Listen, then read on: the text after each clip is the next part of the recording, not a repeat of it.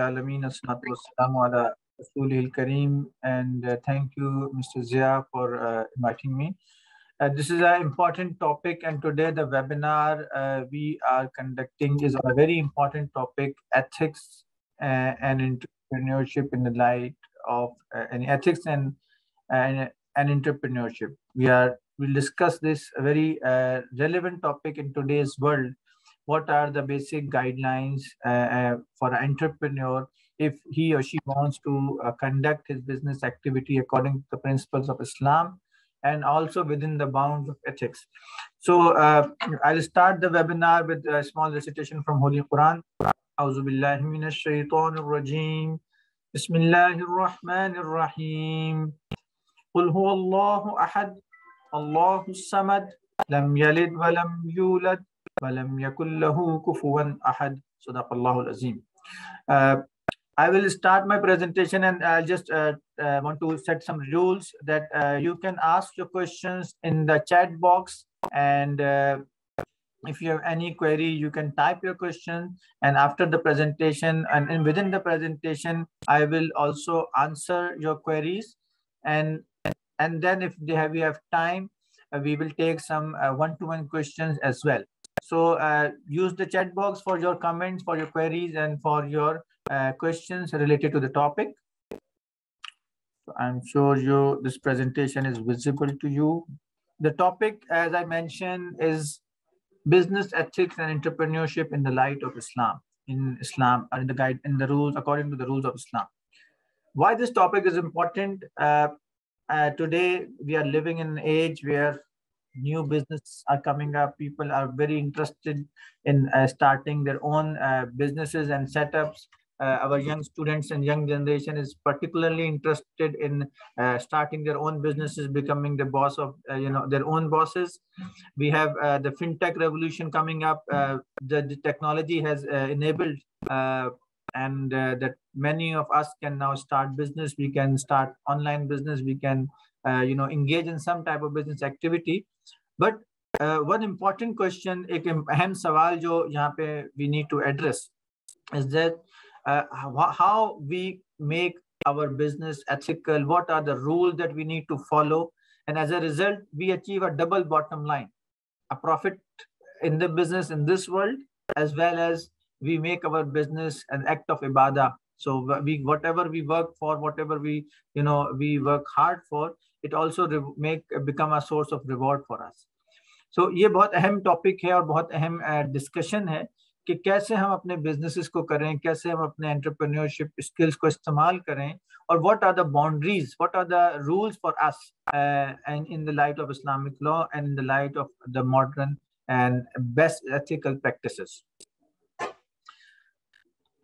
Now I'll start with the saying of the Prophet ﷺ, that it is related by Abu Sa'id. The Prophet, peace be upon him, said, "The honest and trustworthy merchant will be with the prophets, the truthful and the martyrs." एक अमानतदार और सच्चा ताजिर जो है वो अंबिया, सिद्दीकीन और शुहदा के साथ होगा. So this is the importance of an honest, and this is the rank of an honest businessman. एक सच्चा ताजिर, एक अच्छा ताजिर जो बिल्कुल इस्लाम के हिसाब से और इखलाकियात के हिसाब से काम करता है, तो he or she will be rewarded in the best possible manner. So why not we make our business, our enterprises, our attitude toward earning profit in such a manner कि हमें दोनों तरफ का फायदा हो, दुनिया का भी फायदा और आखिरत का भी फायदा हो. इसी बात को आगे बढ़ाते हैं. Now एक सवाल आता है, why I should engage myself in business activity. इसका again business trade में involve होना, it's an occupation of the prophets. आप सबको पता होगा हमारे नबी सल्लल्लाहु अलैहि वसल्लम का जो लक़ब था वो क्या था? सादिक और अमीन. He was truthful, he was trustworthy, and he himself was involved in trading activity. He entered in a partnership with Hazrat Khadija Radhiyallahu Ta'ala, and that contract was known as Mudarba. So the business act of business is also a sunnah of the prophets, and especially our prophet, peace be upon him. And Allah subhanahu wa ta'ala has kept barakat in this profession if you do it rightly. इसमें अल्लाह ताला की तरफ से बरकत होती है, अल्लाह ताला की तरफ से इनाम होता है. And what is meant by barakat? your less becomes sufficient for you. It will be, यानी आपका थोड़ा सी आमदनी आपको ज्यादा फायदा देगी. And in this is an important concept. और आज unfortunately हम एक रेट रेस में हैं और हम इस चीज को छोड़ चुके हैं कि हम ये तो चाहते हैं कि हम पैसा ज्यादा से ज्यादा कमाएं, मैक्सिमम अर्निंग करें, बट हम इस चीज को भूल गए कि हाउ वी आर अर्निंग. क्या हम उसको सही तरीके से कमा रहे हैं? क्या हम सही तरीके से बिजनेस कर रहे हैं? क्या हम सही प्रोडक्ट बेच रहे हैं? क्या हमारी मार्केटिंग सही है? क्या हमारी एडवर्टाइजमेंट सही है? क्या हमारी सब्जेक्ट मैटर की ट्रेड और जो हमारा तरीका तिजारत है, the way we do the business, is it okay or not? So we need to be very careful and we need to be mindful of what when we talk about this. अच्छा, इसी में बात आती है, what comes to the mind when we talk about the word or when we listen to the word ethics? The different interpretation to this word, and some of our business colleagues says, what is ethics? What ethics has to do with business? Ethics का क्या काम है इससे? ये पैसा कमाना है भाई, पैसा जैसे भी कमाए और ज्यादा से ज्यादा कमाना है. और ये the capitalist theory also cement this attitude कि जी wealth maximization is the motto of an organization or is the goal of an organization. So आप अपनी wealth को maximize करें, बाकी सही है जैसे भी करें. Unfortunately, this attitude has become common. People are, using right and wrong ways to maximize wealth. Nations are sometimes, companies are exploiting other human beings, other उस पे experiment कर रहे हैं. उसको कहते ना, अपनी अगर दवा बेचनी है आपने, तो they are using human as a experiment, guinea pig के तौर पे यूज कर रहे हैं उसको. आप बस पैसा कमाने की लालच में लोग पड़ गए. और ये कहते हैं कि, और ये हमें अनफॉर्चुनेटली जो कैपिटलिस्ट थ्योरी है उसने ये बात से और हमारे जहनों को मुतासिर किया है कि जी wealth maximisation is the objective, ethics is something optional. Even when we talk about our business schools, the attitude today of a young student or even a faculty member is that ethics is an optional subject. Ethics तो optional है. आपको असल चीज क्या है, bottom line देखनी है, बस पैसा कमाना है. एथिकल होना या ना होना ये चॉइस है, but not for a Muslim. Ethics is the integral part of a Muslim businessman. Ethics is an integral part of a person who is upright and moral. इसके बगैर तो गुजारा ही नहीं है. आप अगर एथिकल नहीं है तो आप अच्छे इंसान ही नहीं है. आप अच्छे यानी you're not a useful member of the society. और अगर आप कहते हैं कि yes, I value ethics, मेरी नजर में ethics बहुत important है, it is a very important it's a very important aspect, then the question arises, how I make my business and my job and my work ethical and according to Islamic law. So then if you think ethics is important, you being morally upright is important, being beneficial for the society is important, then the question will automatically arise that how I make this happen. Now,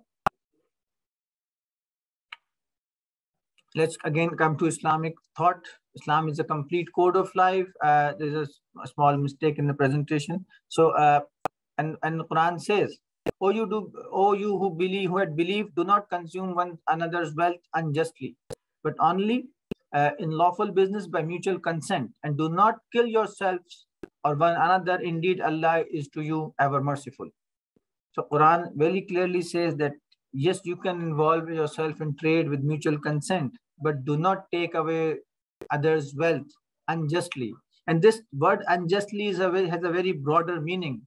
Unjustly could be by deception, by telling lie, by mixing some impure element or milawat aapne kar di, or by just wrongly by misselling something.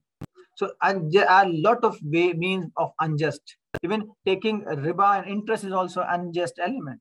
You have no right to take another wealth of another person by way of interest. So Islam guides us that, O believers, do not consume one another's wealth unjustly and have trade by mutual consent in a lawful manner. And we are very fortunate that we have complete guideline for us, which allow, or we have complete code that is given to us by Islam, and we follow that code of ethics and code of business, we can, we can convert our business activities which are within the bounds of ethics and Islamic law.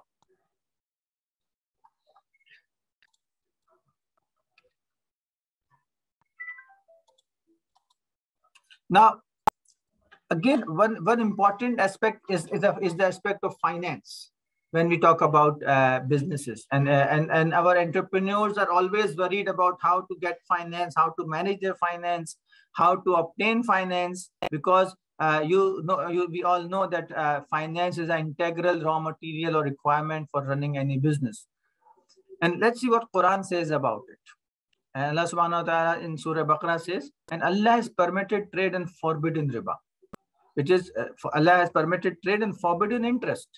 So one of the basic pillar when you are starting up your business or your enterprise is that whenever you are trying to arrange finance for your company or investment for your company, you need to be very sure that yes, trade is allowed and trade-based methods are allowed, but interest or riba or usury is impermissible. So this is not a starting point for us.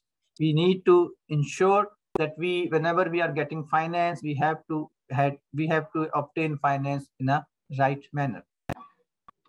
Now I'll just build on it. When Quran says trading is allowed, you can earn by way of trade. So what are different types of trade that one can involve himself or herself? In order to earn profit, one is required to take risk in the business or a real asset. Hence, trading and business profits are allowed in Islam. However, interest-based loan or interest-based contract or interest-based earning is not allowed. So in the permissible zone, in the zone of trade, sale-based businesses are allowed. Like you are involved in a trading business, you are buying and selling something which is permissible. You are buying a laptop and you're selling the laptops. You are buying mobile phone. You are buying. You have a grocery store. You are buying items on a daily basis, and you are selling those items. This is a permissible type of sale-based business, and it is ethical. There are issues that whatever product you are buying and selling, it has to be ethical, it has to be halal, it has to be permissible. Then another form of trade that is allowed is partnership. You can enter into partnership based on your wealth or based on your skills with another partner, and then you can jointly operate a business. Here both partners share profits, and also in case of musharaka, both partners invest money, or they invest and pull in their funds. And in case of mudarba, one partner pulls in the funds and the other partner provides the services. So the classical example of mudarba that I mentioned is that, let's say is about the Prophet ﷺ when he entered into a partnership contract with Hazrat Khadija radhiyallahu anha. So the Prophet ﷺ has the expertise of the business, and Hazrat Khadija radhiyallahu anha was the investor in this business. And that trade caravan went to different countries, and they sell some goods and they earn profit, and when they return, they shared the profit. So partnership is another form of trade and business where you can involve yourself, but you have to then follow principles of partnership. So for example, I want to establish a software house. I have the computer science skills, but I don't have the finance, and my brother has 1 million rupees available as an investment, so I can do a partnership with my brother, and I can say, okay, let us invest to establishing a software company. You put in money, so we will buy the equipments. I put my efforts, and whatever profit we will earn, we will share it at a 50% ratio or any other agreed ratio. Then rental earning is also permissible in Islam. So when Islam disallows earning based on riba and other prohibited elements, Islam has provided us alternatives as well. So rental-based earning, like you can do a rent-a-car business, you can buy a shop and give it on rent, you can buy equipments and you can give it on rent. There are, like when there's a function in our family, we normally go to some caterers and we rent out plates, generators, chairs, tables. So rental business is also allowed. If a product is usable, it has a permissible use, then you can also have a rental business. You can start that business, and you can give your commodity or of the product, especially which is a fixed asset type product, on rent to someone. Also, in the area of services, again, service providing permissible services to someone for a permissible activity is also allowed. If I'm a teacher, I can teach, I can give tuition, I can do freelance work, I can do consultancy.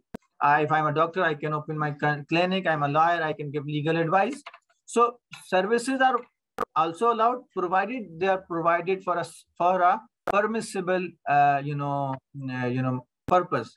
So services is a doable thing. Yes, for each of these elements, inshallah, we will discuss in the later slide as well. There are certain no-go areas as well. So, for example, if I am a lawyer, and I know that there is a person who has stolen something, and he wants me to prove that he is innocent in the eyes of law, that service is impermissible, because you are now providing services to actually deceive someone. So as a broader category, services are permissible. Similarly, you are a freelancer, but you provide some services that are not permissible. For example, I say I'm designing a poster for a casino, where they will have gambling machines, and they will be selling alcohol. So I'm designing a very attractive brochure and a video for a casino. That type of service is also impermissible. But primarily, in order to enter in a trade, sale-based activities are permissible. You can have partnerships to establish a firm. You can have rental lending, and you can have permissible services as well. There's a query that some people say that rental installment business is not permissible. No, this is not completely true. If you are buying something, say I bought a mobile phone at 50,000 rupees, and I want to sell it to someone, there are certain rules of sale that you need to follow. If I am the owner of that mobile phone, I have the risk of, and I have the ownership of that mobile phone. I can sell that mobile phone at a spot. For example, I can say that I'm on my shop, and I bought it for 50,000. I can sell it for 60,000, and I can take 10,000 rupees in one go. I can also say that I am selling it at 60,000, but I will take the payment in 6 installments of 10,000 each. So both are permissible. But the basic rule is that you have to lock the price today at day one. आपने कीमत आज तय करनी है कि कितने कीमत पे बेचा जा रहा है. Then you can sell the laptop or sell the mobile phone at installment. And if the person delays, you cannot charge him extra. अगर उस आदमी ने टाइम पे पैसे नहीं दिए, तो आपने 50-60 हजार रुपए जो डे वन पे तय किया था, आप उससे कीमत की मद में उससे ज्यादा नहीं ले सकते. You cannot take extra amount in terms of the price.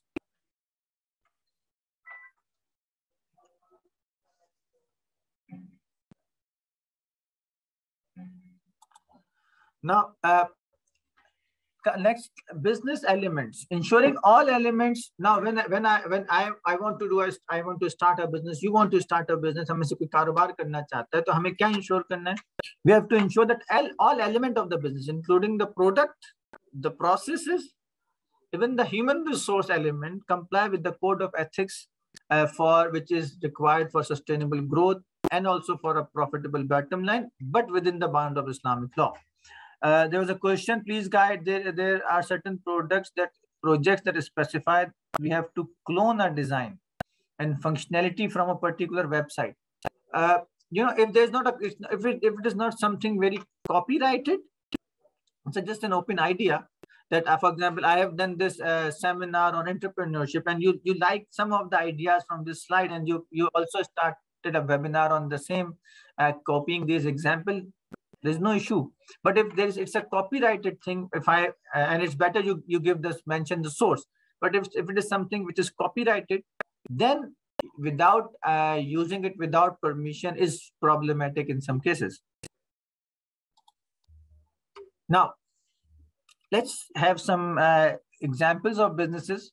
Are they ethical? Are they not ethical? So let me just throw some examples here. A cigarette or nicotine pouching manufacturing company, a tobacco manufacturing company, a conventional bank based on riba interest, a company who's selling lottery tickets, a mall in a stall where you have a spin, for spin the wheel or fortune wheel, where you spin, you pay $10 and then you spin that wheel, and then at the result, you may win a prize or you may lose that money. So will that business be permissible? कि सही होगा काम करना?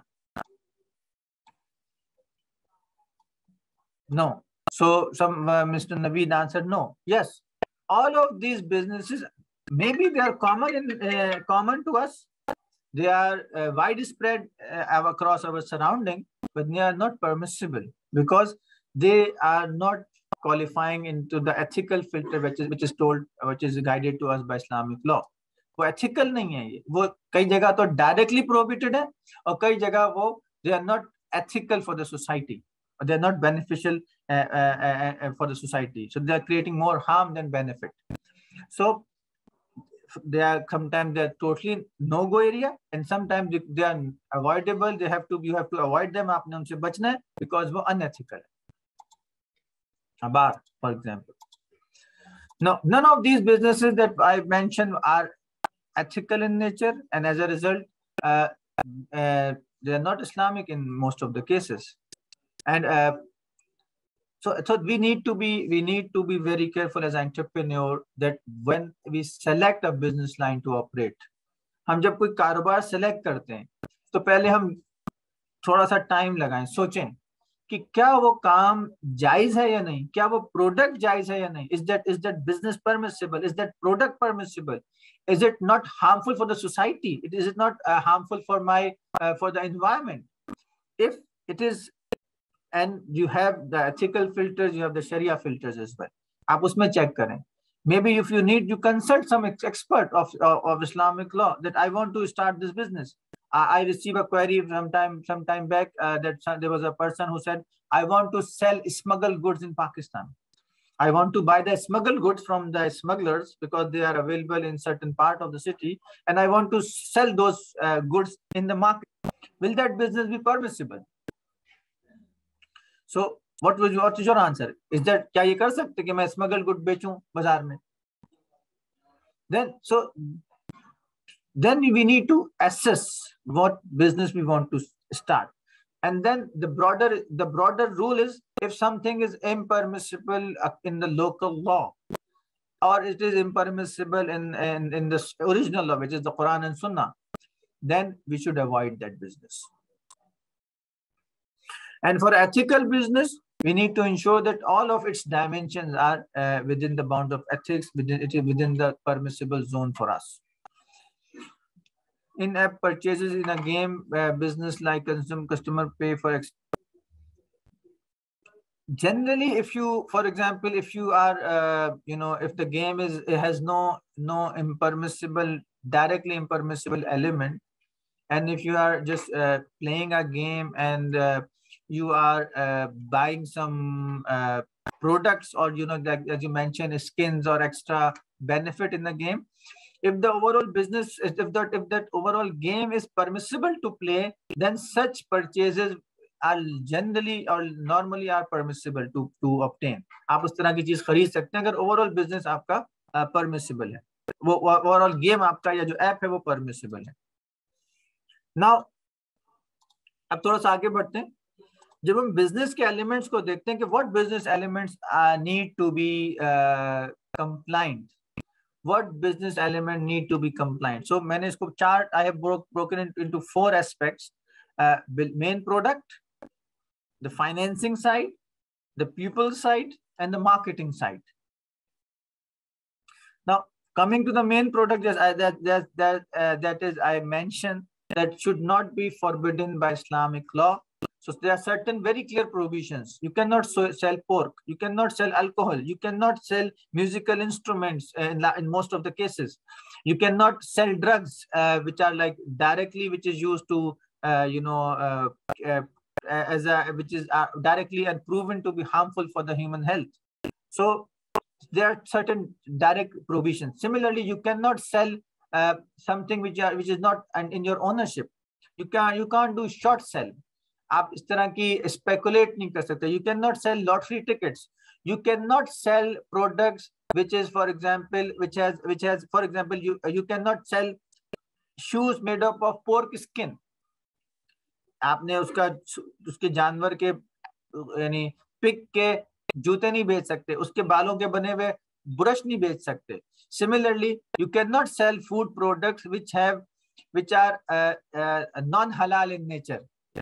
For example, if I'm selling chips or chocolates, but I know there's alcohol in it, there is any haram ingredient is known to be in that food item, then I should avoid selling those items. Similarly, for example, if you have a toy shop and you're selling certain toys which are for example, which are not according to the Islamic code. For example, in Islam, there's a restriction on selling idols. You cannot sell those statues. So if a toy is in the shape of a statue and it is like a human figure, so most of the scholars will disallow sale of those toys. So we need to focus and select a product which you can sell, which is permissible. For example, someone asked me that when we do drop shipping at Amazon, or when we sell at Amazon in the online stores during the weekends, the cork opener for wine bottle has a high demand. यानी wine bottle खोलने का जो cork opener है शराब की बोतल खोलने का, उसकी बड़ी डिमांड है. तो shall I sell that product? तो मेरा जवाब था नहीं, आप नहीं बेचेंगे product, because that product has a very specific use. वो हर चीज को हर जगह इस्तेमाल नहीं होती, वो सिर्फ शराब की बोतल खोलने के लिए इस्तेमाल होती है. So you are getting more money out of that, but money is secondary. You need to first see what are you selling, and secondly, do not sell something which is harmful for the society or for the health of someone or the consumer. I'm selling milk. What I am doing, I am polluting the milk with dirty water in it, or I'm just mixing water and as well as dirty water in it. Now it is not permissible to sell after this tampering or with this contamination. I'm selling a medicine, but I know it is fake. It's just fake. I cannot sell that medicine. I know, because it's a crime, it's a sin, and you are playing with someone's health. So lot of areas we need to first focus when we are selling or buying or selling a product, because we become responsible. If I bought a wrong drug from your store, it was a fake medicine, and I have God forbid, a heart problem, and I took that medicine and I died, God forbid, then you will be held accountable. It's an act of killing an innocent person. So we have to be very careful whenever we are, as a businessman, as an entrepreneur, we need to focus and think what products we are trying to sell. And there's a very this is a very important aspect. People don't focus, they just start selling something, and then even if you're selling a halal product, they start contaminating it, they start tempering it, they display certain characteristics which is not present in the product. So this is all deception. So product has to be permissible. Then if it is permissible, then you cannot contaminate it. You cannot just mix it with the impurities. जो हमारे यहाँ होता है, मिलावट कर देते हैं उसमें. They're selling spices, and then there's some very harmful chemical included in that spice. So this is not permissible. What is your opinion about Hawala and Hundi business? You see, if Hawala and Hundi business is against the law of land, then the opinion of the scholars is that it is not permissible as a business. If doing it as a, yes, for example, I live in I live in Karachi. My brother live in Dubai. I went to Dubai. He said, take my $10,000 and give it to my mother. That is permissible because there's a personal transaction, a family transaction. But because the law of land disallows something, and if it is not disallowing something which is against the Islamic, code, then you have to respect the law. आपने उस law का एहतराम करना है. What is your opinion about selling earphones? It's also important that, look, there are certain products which have dual uses, which has a permissible use and also impermissible use. उसका जायज इस्तेमाल भी है, उसका नाजायज इस्तेमाल भी है. यहाँ पे scholars का opinion ये है कि yes, if a product has a multi-purpose use and you're not sure that this person is using it for listening to the Qiraat and doing a Zoom meeting, or he's just doing it for something which is impermissible, then such products can be sold. However, you have to be more careful when you're selling this type of products, and you have to also think through that if you're selling a very specific of that product which is not used for other than an impermissible element, then maybe you should avoid it. But as a general rule, this could be true for iPhone, it could be true for speakers, it could be true for laptop, it could be true for even screens. So things which have dual purpose, इसका दो मकासद हो सकते हैं, उसके बारे में generally राय ये है कि अगर वो चीज itself बेची जा सकती है, उसका जायज इस्तेमाल है, so then you can buy and sell that product. Now,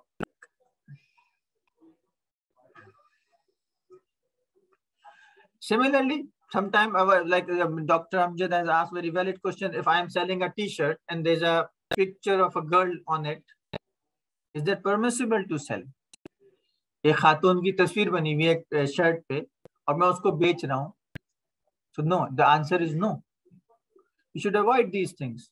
And people and I was reading a hadith of the Prophet ﷺ that if you have a printed picture or a statue, in the meaning of that hadith is, if you have a statue or a printed picture in your home, probably the angels of blessing will not come into your home. So this is important that we know what, and also it's also sometimes a disrespect. For some time we print for example, let's say I started a soap and I say I will print my picture on that soap wrapper. And when you buy that soap, what you will do? You will take the soap out and you will throw the picture in that wrapper in the dustbin.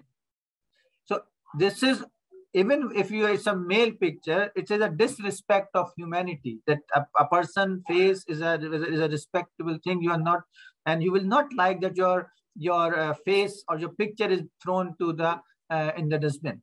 So this is also an aspect of respect of humanity, which Sharia also guides us that do not create such opportunities for others where a person is disrespecting a other human being. Now, coming to finance aspect,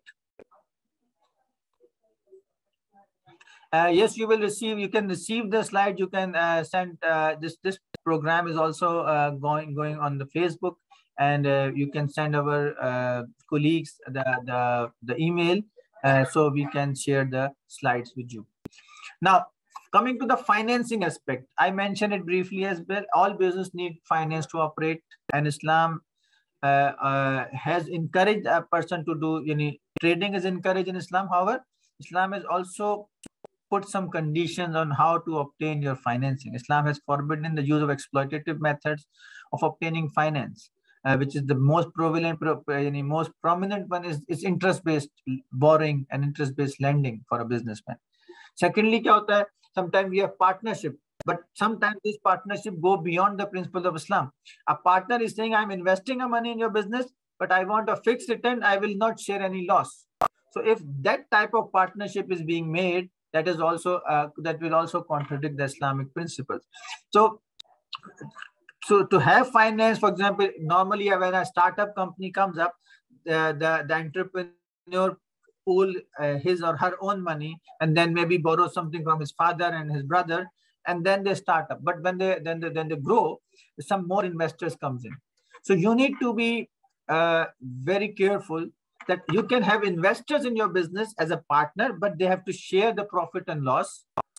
And if you're borrowing someone money from someone, you're taking a loan from someone, it has to be interest free, or use some Islamic mode of finance. For example, I want my business to have a car because I am doing a delivery business.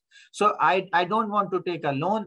There was no one who will want to do partnership with me. फिर मैं क्या करूं? I can take a car financing on ijara, on rental basis from Islamic bank. That is permissible. I will pay the regular rent to that bank. And he's not partner in my business because I don't want him to become my partner. I don't want anyone to interfere in my decision making. So it is permissible. But if you take an interest-based loan to even grow your business, that is also a no-go area. Now, third element is the people element. Most important aspect of a business is the human element. The person who runs the business, who runs your shop, who is sitting, who is selling, who is talking to the people. So the behavior and the attitude of the person is very important. If I am a salesperson, I am sitting on my shop, मैं दुकान पे बैठा हूँ और मैं झूठ बोल रहा हूँ, मैं लोगों को धोखा दे रहा हूँ, मैं कह रहा हूँ साहब जी this mobile I bought it for 10,000. How can I sell it for 11? But I have bought it for even 5,000. So if I'm telling lie, I'm giving them fake reviews. I'm just telling something which is not present in the product. So although I selected a halal business, but because of my staff or because of my own ignorance, I end up in a wrong, footing. I end up making my halal income impermissible by lying, by deceiving, by cheating. I said this is the original model. However, that's a fake copy. So if I'm selling, I'm telling my customer that this watch is original. It's a real watch, but it's a fake copy. Then I am lying and I am deceiving, and as a result, I am polluting my income. My income become impermissible for me for that product. So the person you select for your business, there are few areas. First, you have to select upright, honest persons who don't, and tell them and teach them and train them. Do not lie, do not deceive. Train them about the basic skills of selling and purchase, basic, permissibility and prohibition of buying and selling. There's a saying about Hazrat Umar Radhiyallahu Ta'ala that he do not allow a business person to operate in the markets of Medina unless that person knows the do's and don'ts of sale according to Islamic law. जब तक उस आदमी को Islamic तरीके से cell purchase के उसूल नहीं पता होते थे, उसको मदीना मुनव्वरा में हजरत उमर रज़ियल्लाहु ताला अन्हु दुकान खोलने की या तिजारत करने की इजाजत नहीं देते थे. तो ये रिस्पॉन्सिबिलिटी जो है वो सेट की है, वो मेरी एज अ बिजनेस ओनर है कि my all staff must be trained about the basic rights and basic responsibility that I am doing, that is required to run that business. मैं सेल्समैन हायर कर रहा हूँ 15, तो I need to train them about the right and wrong ways, ताकि कल उनकी वजह से because of their mistake my income does not become impermissible. So people element is important, and unfortunately we have seen this element is also ignored. Sometimes even our entrepreneur we want a person who is very smart, actually who is over smart and who can deceive people. हमें ऐसा आदमी चाहिए जो धोखा दे सकता हो, बहुत अच्छी तरह से बात कर सकता हो, लोगों को deceive कर सकता हो. This is not a criteria for an honest businessman. आप अपने halal business को, you are making your impermissible business impermissible because of of this person who is a black sheep in your employees.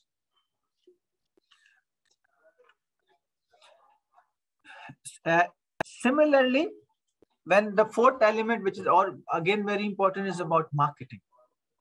In today's world, marketing is essential to attract people. Market is essential to make yourself known, to promote your business, to increase your sale. Yes, there's no doubt in it. Marketing, promotion, advertisement, packaging, placement, this is all important. But there are certain ethics and codes for marketing as well. We need to be very clear that no deception, no lies, no fraud in the marketing. Then we need to be ethical, which is preferable, and many scholars say it's mandatory that you don't use music in your marketing. You don't use female female as an object of to sale, यानी आप खवातीन को showpiece के तौर पे इस्तेमाल ना करें. इसी तरह आप ऐसे मार्केटिंग स्लोगन इस्तेमाल ना करें which are dual worded, which are deceiving person. You should not create unnecessary demand of something which is not, you're not creating an unnecessary demand of a product. So marketing, and I will discuss marketing in further detail in the coming slide, but this is also important. The way you market, the message that you are giving, the visual that you are showing, and the place you are marketing your product. So all of them is important when it comes to marketing and selling and promoting your subject matter. And marketing, as probably आपको पता होगा कि there are 4 P's, or sometimes people say 5 P's: price, placement, product, promotion. So this all, and the product itself and so this has to be catered when you are doing it.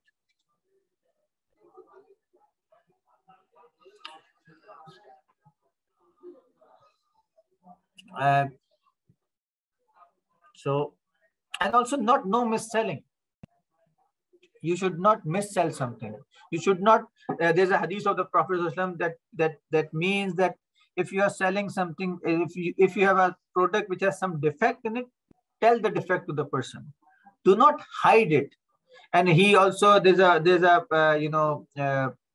event when the Prophet ﷺ went to the market, and he put there was a heap of wheat. गंदुम का ढेर था या अजनास का ढेर था, वहां उन्होंने हाथ डाला तो कचरा नीचे गीला था, नीचे से, यानी it was not same, which is यानी ऊपर से कुछ था अंदर से कुछ था. So आप सल्लल्लाहु अलैहि वसल्लम ने इसको मना किया. So the Prophet expressed his displeasure, and we heard this from ulama, that this is a deception. Whatever we are selling, it has to be there. Otherwise, tell that yes, my product has 2 benefit and there's 1 small defect. So I don't want to deceive you. You have to operate on full disclosures. Do not operate on the mechanics of deception. Now, certain rules of partnership when you enter into partnership, because most of the entrepreneurs, when they start their business, they don't go to Islamic finance or even other banks. They start partnership within friends and family. So there are 4 broader rules. There are more rules to it, but I just want to touch on the 4 rules. That partnership means you are partnering in profit and loss with someone. So partner cannot fix a profit. They have to share the profit and business result with each other. So if I invest 10 lakh rupees with my brother, and he also invested 10 lakh rupees, and we are selling books in the market. So we can say that, okay, because I work more and you have just invested your money, and I work 8 hours in my shop as well. So I will take 70% of the profit and you will take 30% of the profit. Or if we both work, we can say we take 50% of the profit. So what we can do and agree that we will share the actual profit of the company. But my brother cannot say that, look, I just want 20,000 per month fixed. I don't care how much money you make. I just want 20,000. You make loss, it's yours. You make profit, it's yours. So it's not a partnership. It will become a loan. So it is not permissible then. And you cannot guarantee, a partner cannot guarantee a fixed profit to other partner. Whether it's a venture capital firm, whether it's a later on equity investor, or someone who say, I want partnership in your company, but I want a fixed return, that is against the principles of partnership. You have to agree a profit sharing ratio at the start of the business. आपने profit sharing ratio तय करना है शुरू में business के, कि भाई इस business में कितना profit होगा, किसका कितना. अगर if both are working partners, for example, myself and my brother is a working partner, and we have invested 1 million rupees, we can agree on any profit sharing ratio because we are both working partner. But for example, my brother is a sleeping partner in the business. I am a working partner. He invested 50%, I invested 50%, and I work for 8 hours. Then as per Islamic law, my brother cannot demand profit more than 50%.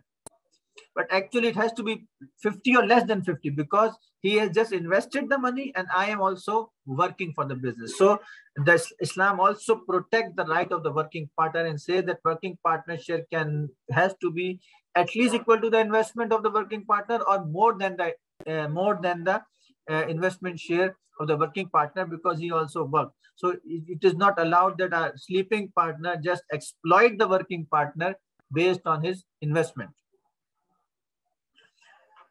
So these are the 4 broader rules that you have to remember when you take a business partnership. Another question that comes that what is your view on equity market and capital market financing?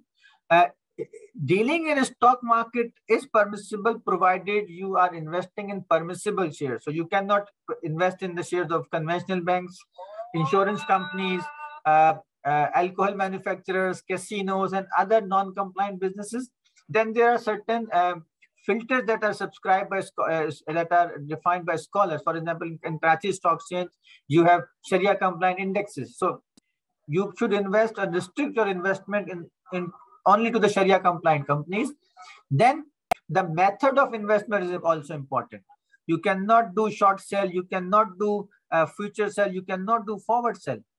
You have to comply the rules of Islamic trading in terms of when you invest in the stock market.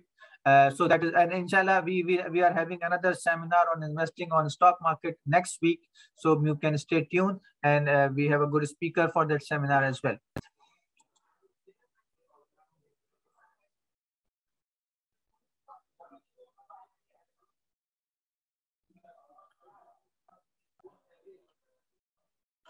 Another question that is a good question asked by some participants is that what is the rate of profit allowed in Islam? You see, Islam does not prescribe any predetermined percentage of profit. For example, if I bought this like headphone for 100 rupees, I can sell it for 150 rupees, I can sell it for 200 rupees, and I can sell it for 110 rupees. There is no percentage profit prescribed by Islam, that 10% is good or 100% is very bad. No, there is no limit, upper or lower limit on the profit. However, what Islam says that you leave this to market forces. If I'm selling something over expensive, people will not buy from me. If I'm selling it too low, maybe I will become out of business very soon. मैं business से बाहर हो जाऊंगा. But Islam ने ये नहीं कहा. लेकिन what Islam says, do not deceive someone.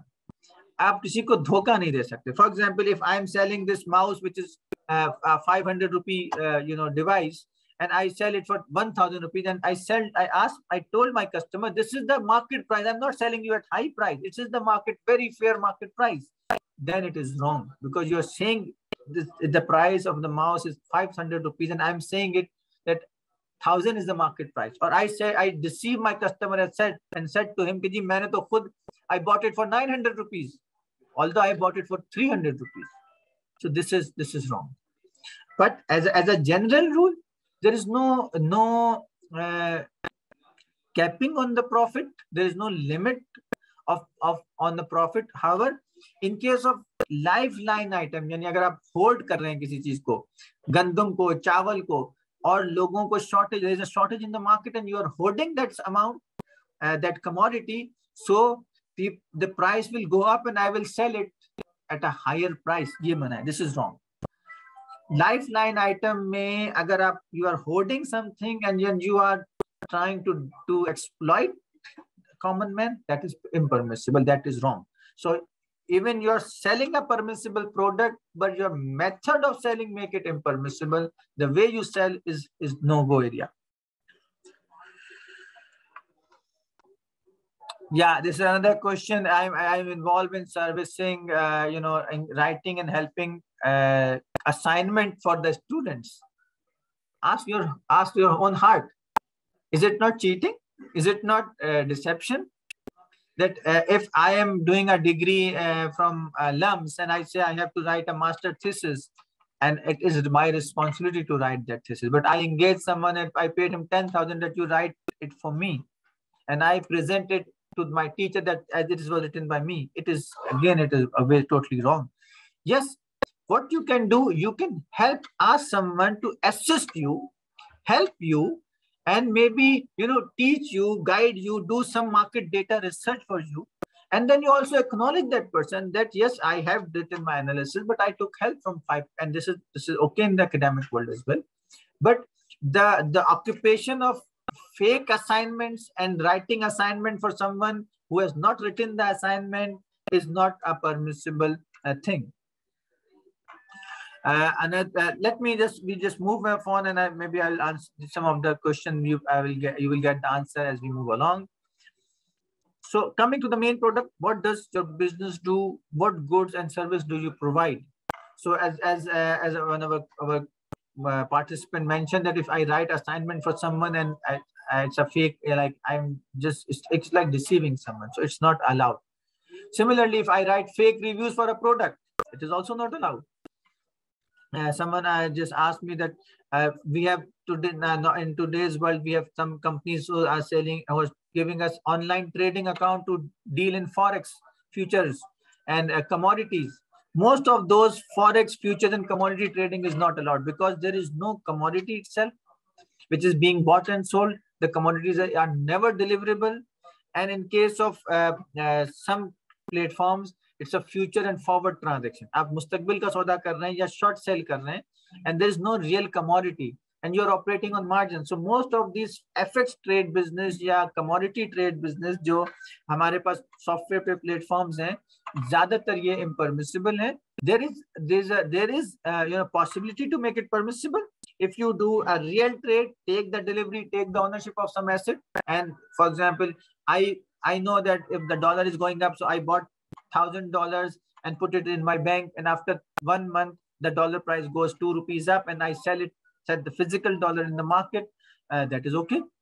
But if you're doing a trade where you're not taking delivery, there is no possession, there is no even actual sale happening, yes, operating on margins, and which is happen normally in terms of commodities, that you in Pakistan, you are just going on that app and you're buying 1,000 barrel of or 100 barrel of oil from New York market, which is never to be delivered. So that type of trade is also impermissible. Now, coming to businesses, I discuss it. Some of them which are not allowed. Again, if you have to consider the Islamic law of what is allowed: gambling, casinos, bars, pubs, entertainment activities that are not permissible in Islam, that is also not allowed, like cinemas, and we're just showing movies, which is not again according to ethics. Selling tobacco, shisha. Yes, there's a different opinion about selling tobaccos, but it is, even if it is allowed by some scholars, it is always disliked. No one will say that having smoking is good for your health. So it is at least unethical as well. Then you have to be careful when you are in certain type of more different business, like if you are doing photography, you're making filmmaking, you are doing event management, you're opening account, there are permissible areas to operate and there are impermissible areas to operate. If you are an event manager, you are organizing corporate events, conferences, seminars, workshops, trainings, yes, seems permissible. If you are organizing concerts only, then you need to think yourself that is it permissible to earn in that way.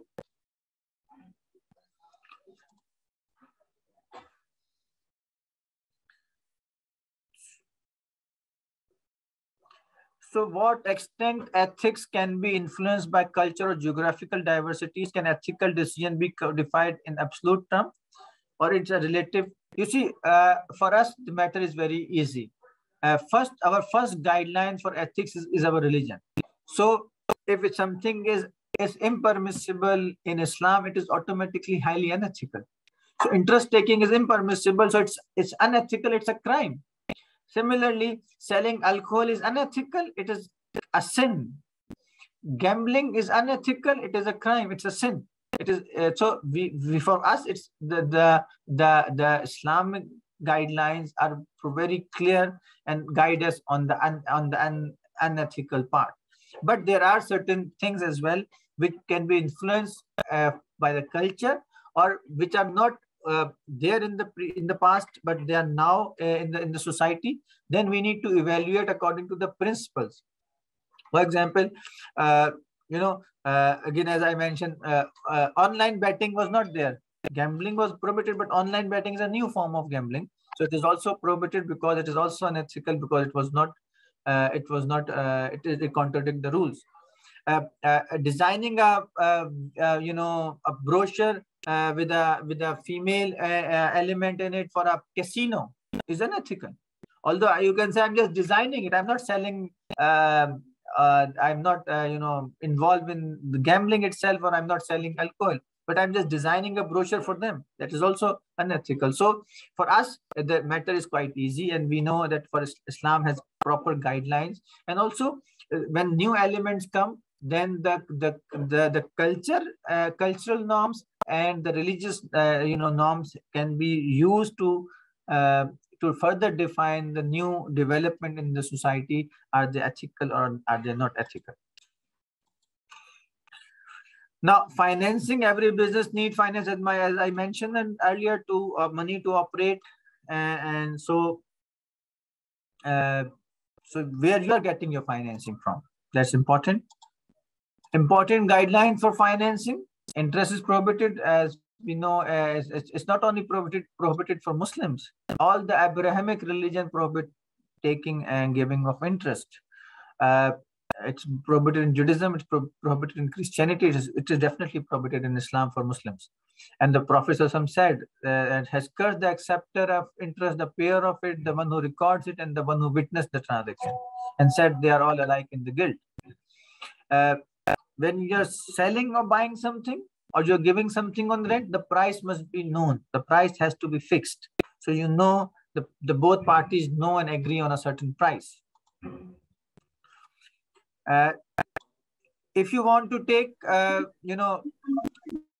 loan, from an Islamic point of view, is a non-commercial element.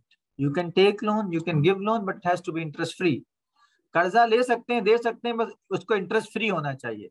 Islam does not classify interest as a commercial loan as a commercial transaction. You cannot enter or you cannot operate in the business of lending money to others on interest. बहुत सारे हमारे माशरे में there are people or the companies who provide interest-based loan in the informal sector. That is an impermissible business. Taking them loan from them is also impermissible, and having that business is also impermissible. So if you're an entrepreneur, you should not go to those money lenders who lend money on interest, whether they are banks or they are private money lenders. Both is impermissible. Yes, if someone is giving you interest-free loan, you can take it. Yes, what you can do if you need financing, you can use Islamic mode of financing. There are sale-based mode like Murabaha, or there are rental-based mode like Ijara, there are partnership-based mode. So Islamic financial institution use those Islamic mode of finance to provide financing for your genuine needs. So you can explore those modes, or even you can have with someone in the family who say, okay, I will give you my car on rent. So you just use my car and bike and you give me a rent. So that is permissible, but you can't go for an interest-based financing. Similarly, if you have surplus fund in the business, आपके पास पैसा जमा हो गया, there's a saving that you have accumulated by earning profit. You need to ensure that this funding is not invested in a non-compliant avenue. आपने उसको interest-based bank में डाल दिया, आपने उसको किसी गलत तरीके से you invested in the stock market by using a wrong method. You invested in a non-compliant mutual fund. ये आपको बचना है. You have to ensure that whatever you invest your surplus capital, it has to be Sharia compliant. And today, most of the scholars says even keeping a current account in a conventional bank is also not good, because either you are, although you are not sometime taking interest directly, you are supporting the system of interest. And now nowadays, many conventional bank current account have certain features, certain free services linked to the current account balance that also make it like riba or interest.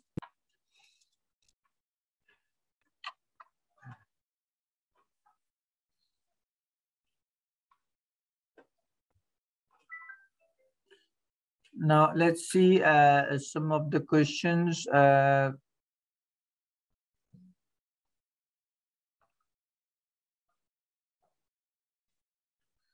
What if I bought something from the market and thought it was genuine, then I later sell it to some of my customer, and then when the customer came back to me and said this is a fake product. So if you have told this customer that this was a genuine product and then you later find out that it was a fake product, then it is you should return that product to you should take that product back and give the money back, and then go and ask that supplier that you have sold him the fake product, because you have to ensure and you have to act ethically as well in the market. Now, further, let's explore marketing, a few aspects of marketing, then I will come back to the questions. Marketing to optimize your reputation. As mentioned earlier, marketing is important in today's world. You have to create awareness, you have to reach people, you have to build your business, you have to increase your sale, but you have to be honest and upfront and transparent and add real value to the product. That the term of ethical marketing has few dimensions, that you have sincerity, you want long-term growth, you want to market but sensibly in the right manner, you have a certain sense of responsibility and ethics, and you also have the care for the environment, because in today's world हम ये बात करते हैं कि ये sustainable होना चाहिए, environmental friendly होना चाहिए हमारी marketing को. So you also need to take care of that aspect. Now let's see 4 P's of marketing. I mentioned the product. If you're marketing a product, then and if the product has certain defect or certain harmful effect, or it is not good for certain type of customers, then you need to mention that this product has, say, like in the West, you have seen that this product contains nuts, or it can create allergy for those who are not comfortable of consuming nuts. Does the product solve any actual need? The quality that you're promising is there in the product.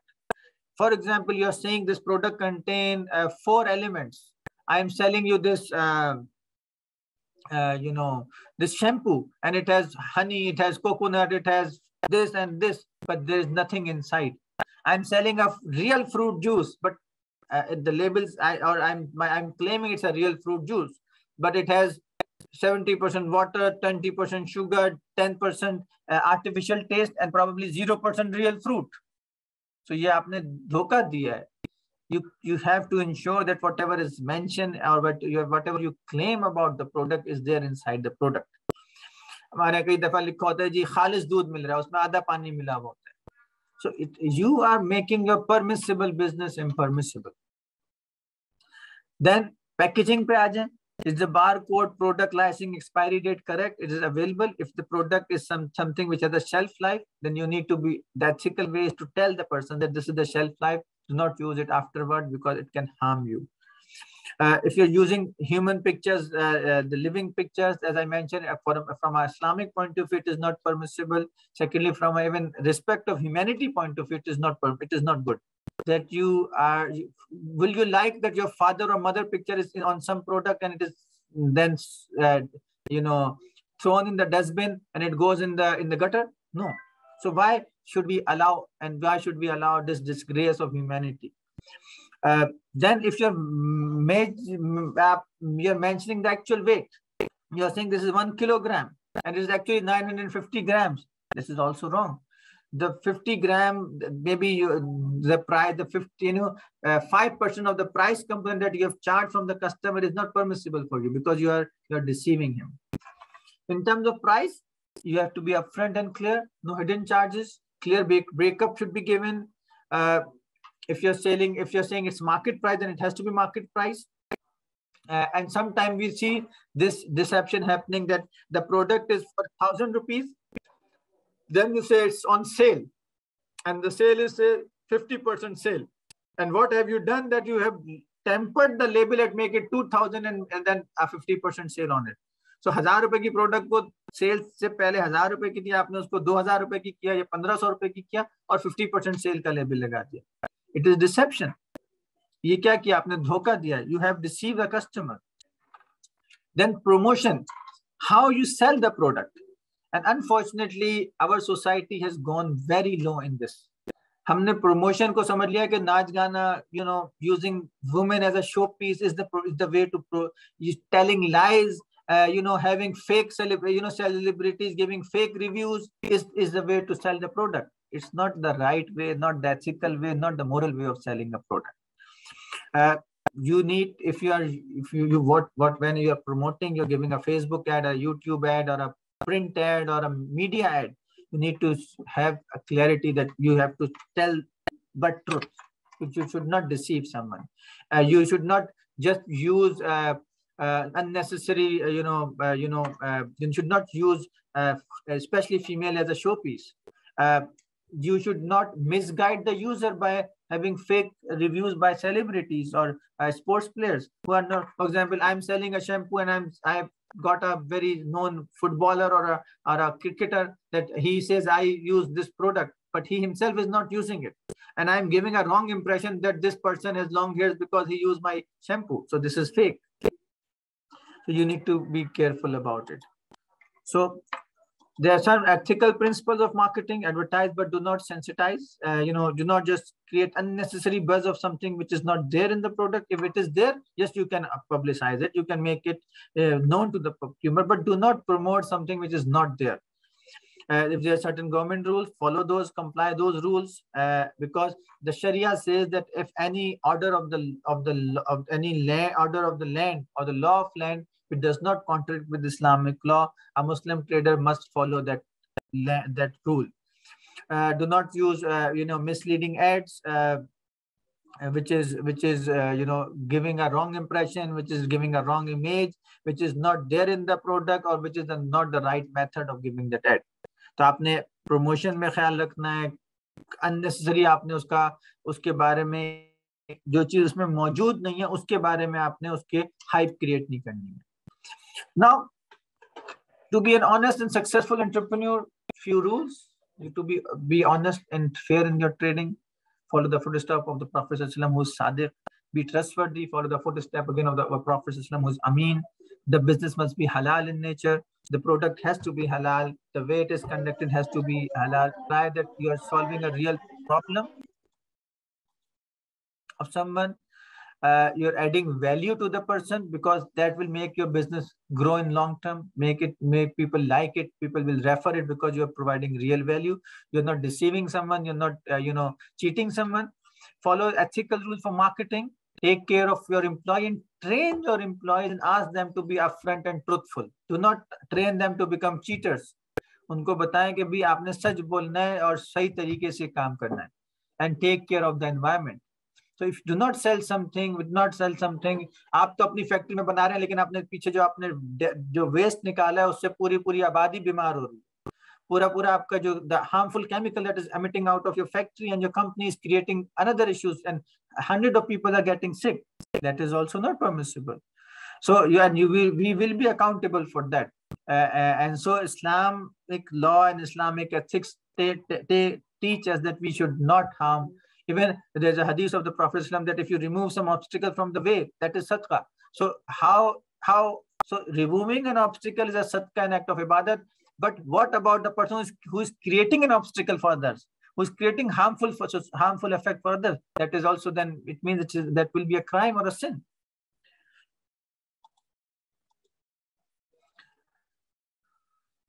Now, again, some examples I just mentioned there. Some of the examples that people hire people to to have fake clicks, watching videos which are not even ethical, and then you earn money from them. Then there's multi-level marketing. One person get 10 other person to sell something which is even not existing or not real, and these Ponzi schemes are there. Then you're earning through Google ads, but again, those ads are not permissible in nature. You have to be very careful how you are earning, what type of videos your ad is showing, and what type of ad you are showing it to the public, or what type of ad is used to earn money. So I'm not saying this. Some of the ad element will be permissible, but you have to be careful about it. Using those chance games, winning. There are certain games where you just gamble and then you win. providing editing services as a freelancer for a music video, for a dance video, using a woman as a showpiece, as a model, and then that type of earning, because there's a hadith of the Prophet that says that the earning of a person who draws figures, human figures, is not permissible. Earning through forex trade, which does not comply with the Islamic ethics of trade. Writing fake reviews, that's also telling lie, and you cannot make your earning permissible by telling lie.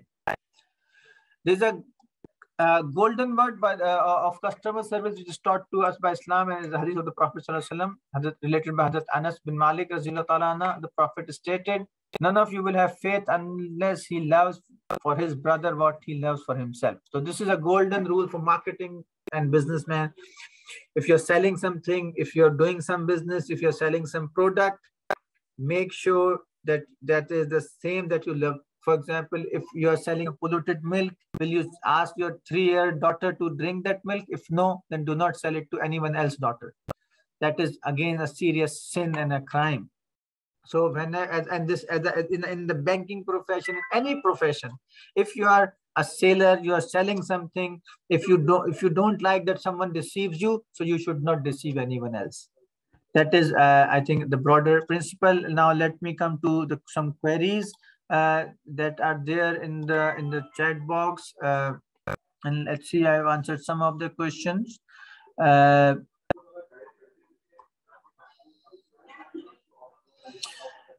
example, people demand from banker fresh currency note, and this is demanding fresh currency note as per se is not wrong. You can use that currency note to give Eid. But if you are selling the currency note at 1,000 rupee, is sold at 1,000 and 1,100 rupees, that is riba, because you cannot sell same currency at a different denomination. So that is wrong. In these days, forex trade is on trend, and is this trading ethical? I mentioned that forex trading, most of the forex trading platform are impermissible, गलत तरीके से काम कर रहे हैं. And yes, you can involve in the right manner in forex trading, where you actually buy a currency, it is there in your account, then you sell it at after some time and buy. So because Islam says it is allowed that I can buy. I can sell a dollar at 180 rupees and I can buy $1 for 180 rupees. This is allowed. Similarly, I can buy gold, I can buy silver, and if the value appreciate or depreciate, I can make money or I can lose money. But there has to be a physical, some type of possession. Either this currency come to my account, gold come to my vault, and I can sell and I can then, or I can store it. So it is permissible, but many modern platforms which just operate on a marginal trading model are impermissible, and you need to further investigate before you join or use that platform. Earning from YouTube is ethical because there is advertisement payment. Advertisement may be like song, movies. Again, here you need to be careful. If first thing, the content has to be permissible. So if I'm uploading a dance video of a female, that whether the advertisement is wrong or right, this earning is not right. Many of us, we have seen that many of people on the TikTok, they are just uploading their pictures, which is not permissible to even upload. And then they're earning that money. So that earning is not permissible. So first is the content has to be ethical and permissible according to Islamic law. Then you have to see what type of ads are coming on your video. So and then if there's a 10% ads are unethical, then it is better that you part away 10% of your income and give it as charity without the intention of sawab.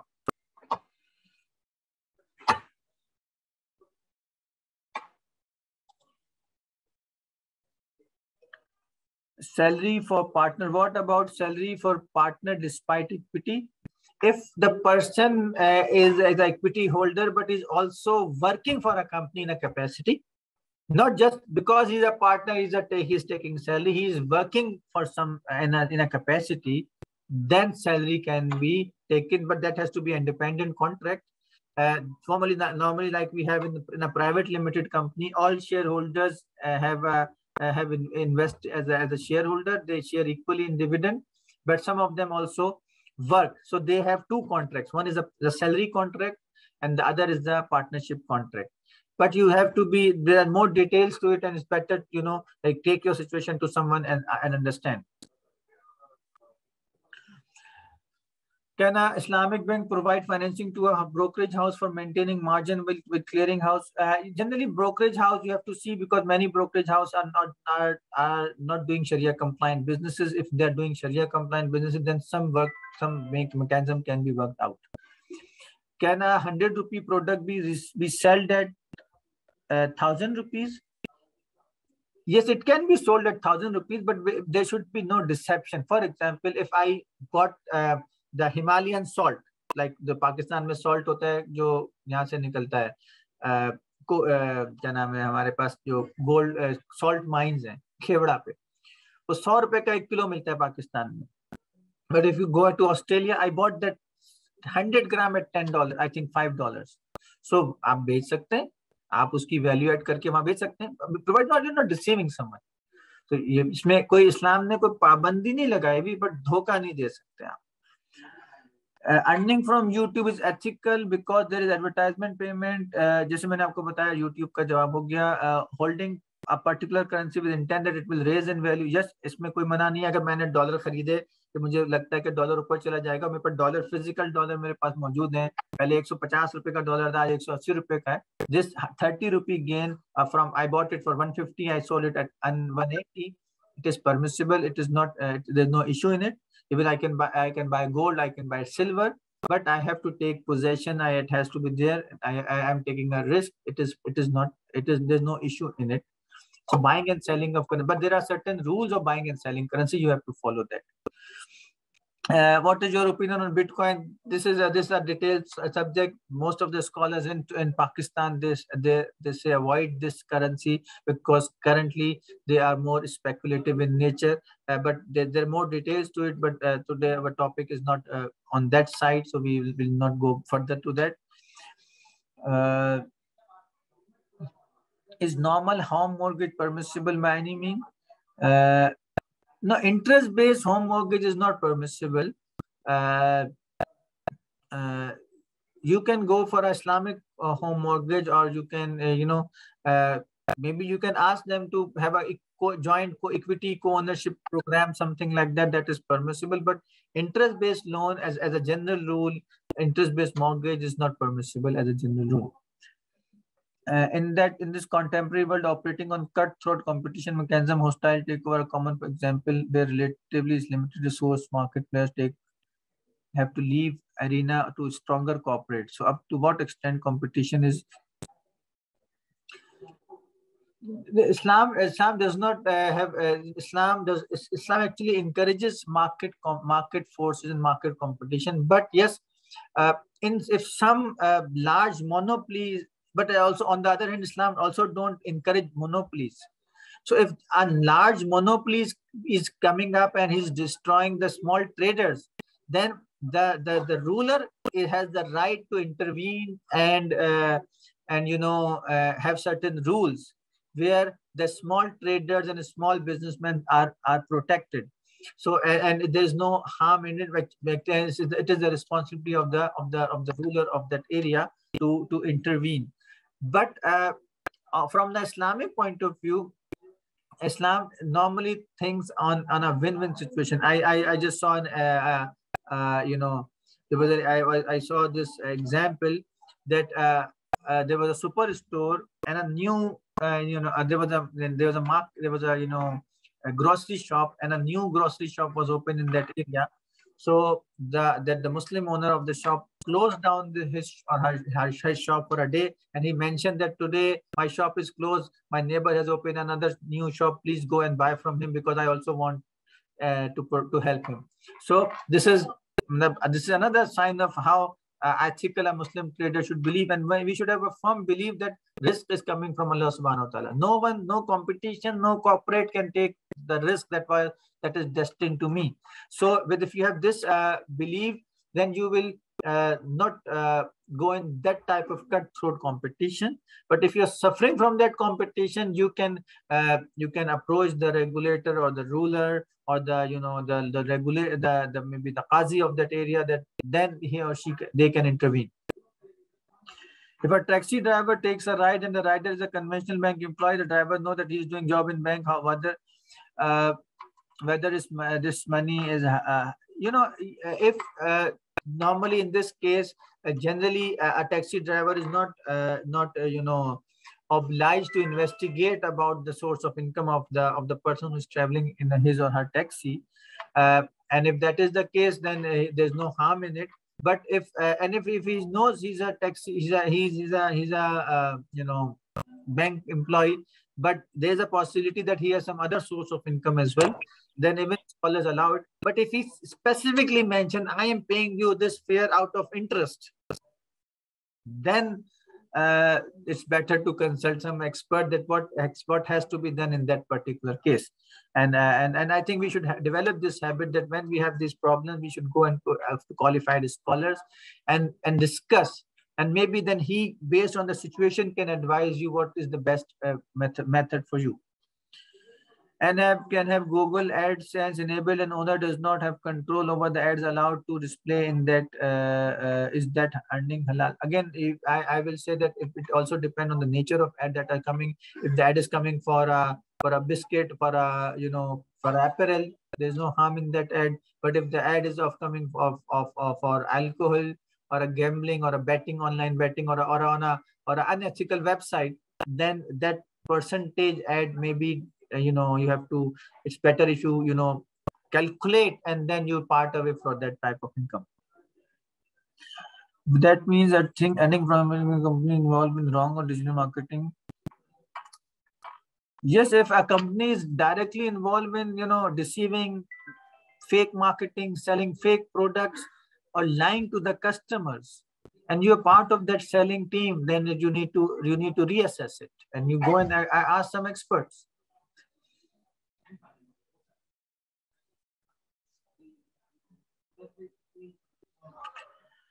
I think there are a lot of questions. Some other questions are coming up, but we have reached the permitted time frame for our session. We are actually 5 minutes above our permitted time, so I just like to conclude the session here.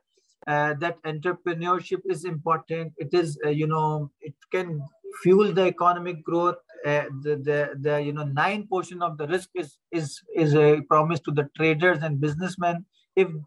But if they are honest, they are upfront, they are trustworthy, then their business is act of ibadat. If they are cheating, they are lying, they are deceiving, their business will become an act of problem for them. So it is important that we learn the rules of we learn the ethics of doing business, we learn the rules of doing business, we follow the Sharia code in terms of product, pricing, marketing, packaging, people, and other aspect of entrepreneurship, and ensure that we are operating in a safe zone. If we do that, inshallah, our business will have barakah, will have blessing. From the worldly point of view, we have the credibility, we have the growth, inshallah. And from the other world point of view, we are also, whenever we are earning a halal income, and if a person is engaged in earning halal income for his family, for himself, for his parents, that is an act of ibadat as well. So with these words, I thank you all for joining us today.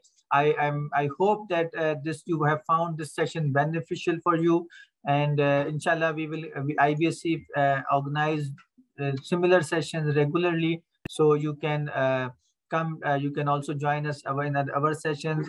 We will try to post these slides or the link of the slides on the